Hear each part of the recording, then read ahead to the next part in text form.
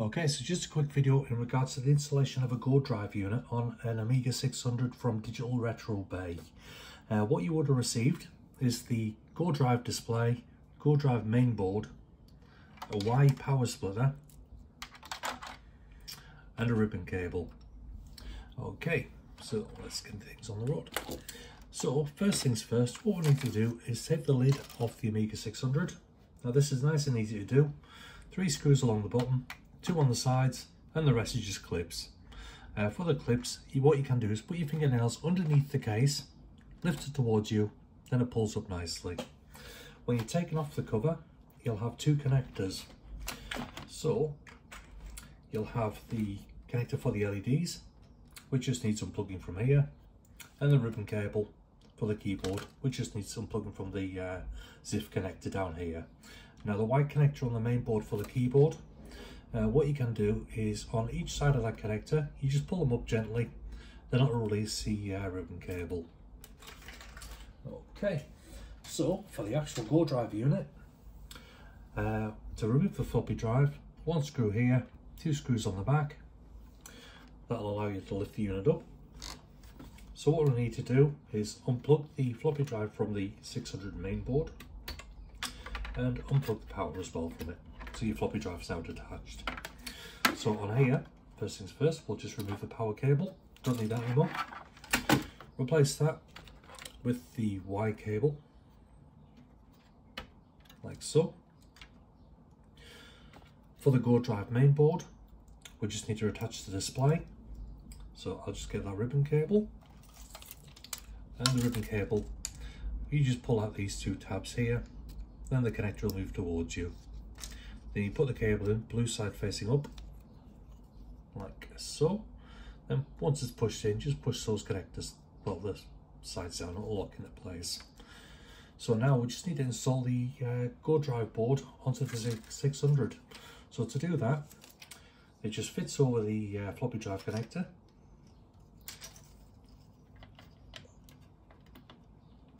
Like so.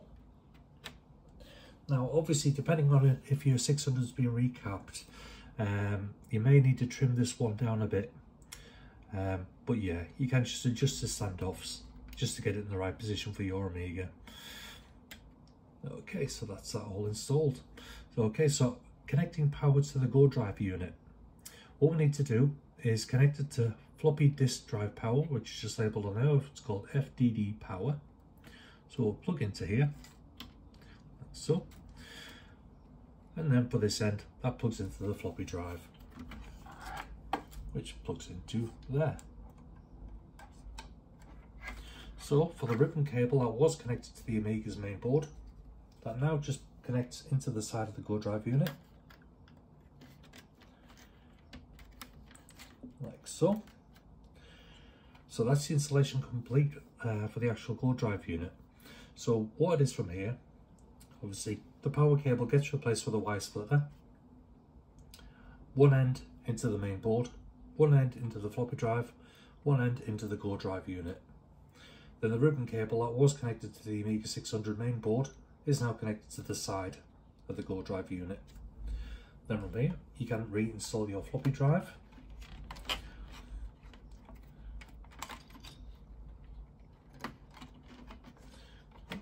Then from there, you can just put the screws back in. Obviously, I'm not going to put the screws in for this because I'm just showing you how it all goes together. As for the ribbon cable just feeds through, I would say, approximately a middle vent on the 600, like so.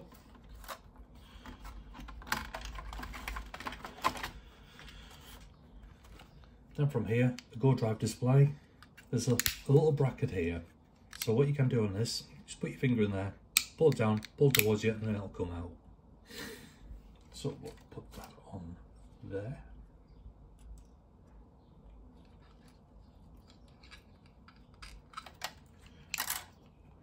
Then for the GoDriVe display, again, just pop these 2 sides up. Blue ribbon goes in top, pushes in, just like that. then click the sides up. Then the bracket just gets pushed back on and clicks down. And for the extra ribbon, just feed that in. Okay, now let's give it a test to see if it all works.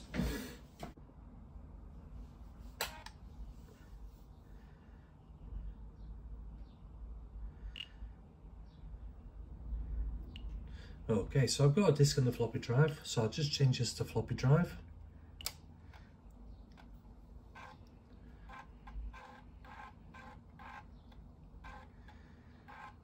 Can hear the floppy drive whirring away there.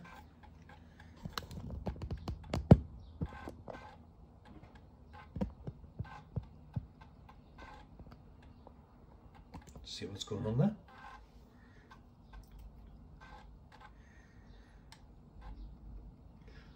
That's great. Now for the fun part. USB stick into the side of the GoDrive unit. Change it to GoTech. Select your disk image. Let's go with Amiga test kit.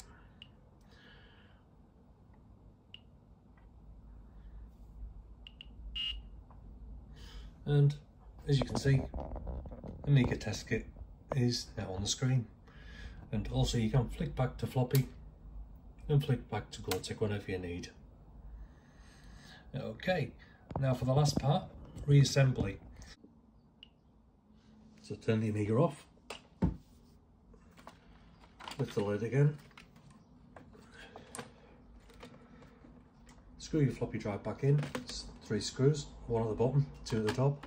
Make sure that sits all nice in, you've got your cables nicely arranged. Connect the ribbon for your keyboard. That just pushes into the white slot again. If you lift it up, push the cable in, push the connector back down again, and lock the cable in. And also your floppy LEDs, which plug into the bottom there. Okay, so that's all there is to it. And obviously for the case, 2 screws on the side, 3 along the bottom, then it's done.